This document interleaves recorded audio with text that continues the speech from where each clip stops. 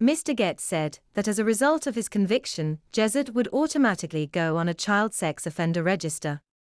Judge Scoyen said Jezzard would effectively be branded for life after browsing a website out of stupid curiosity and not for sexual gratification. In sentencing him to 4 months jail wholly suspended and imposing a $2,500 good behavior bond, Judge Scoyen said Jezzard had already been severely punished by the shame of his arrest and prosecution. "You deservedly suffer extreme shame, and you've effectively been branded for life," he told him. Defense barrister Sean Barry said Jezzard had not worked as a teacher for 4 years, and had spent most of his working life as a furniture manufacturer at Home Hill, in far north Queensland.